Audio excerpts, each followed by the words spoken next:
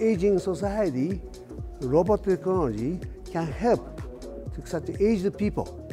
This is very important for them. They want to do by themselves. Right. Great, eh? We can help such kind of people to stand up by themselves.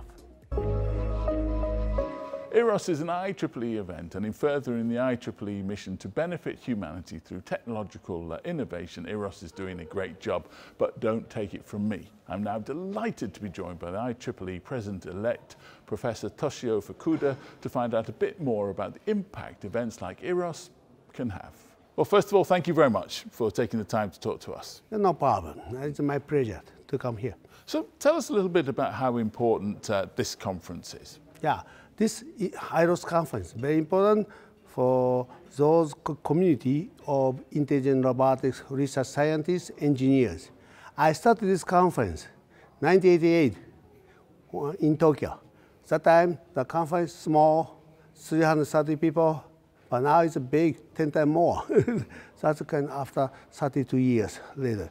So this is a kind of only one conference focused on intelligent robots and systems.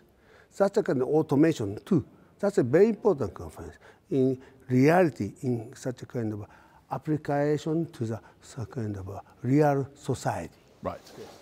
And how does it fit into the wider remit of the IEEE? Yeah, because IEEE is a big organization with 46 society and councils. Robot Automation Society is one of them. Right. Also, Industrial Society is also one of the society. Two societies get together. So that's like an Industrial Society, more like such a kind of practical way, application way, and Robot Automation Society, of course, theory and also application. That's drives a kind of a community, more such a kind of intelligent system. That's great. 30 years, 10 times, more than 10 times growth. That's great, don't you think, sir? I think that's... Yeah, I'm happy because I'm a founder of this conference. So that's nice to see that. I think it's fantastic. Yes. So when you were running for election for your own position with the IEEE, you were very much talking about the societal impacts of technology. Yes. Tell us a little bit about that. Yes. Today, IEEE, also world is trying to foster such advanced technology and innovation on behalf of humanity. Right. Okay? For example, aging society, robot technology can help to such aged people. This is very important for them because mobility is the most important for those people.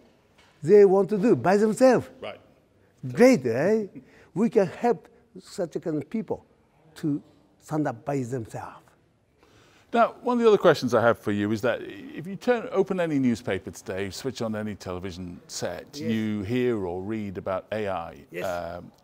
And some people are worried about AI. So why will AI be a force for good? Yeah, the robot and AI much too good, okay?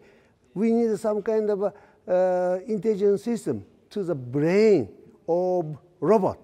That's a computer, okay? That's important. But some people are very afraid of AI. Right. Because we don't know why it is here. They don't explain you why the solution, this is your solution. Hey, they didn't tell you. That we need, why this is the best solution for you. This way, A, because B, because C, that's why this is D for you. If you can explain in such a way, people can understand. IEEE, we are very, very concerned about such an ethics problem. IEEE publishes already such a publication.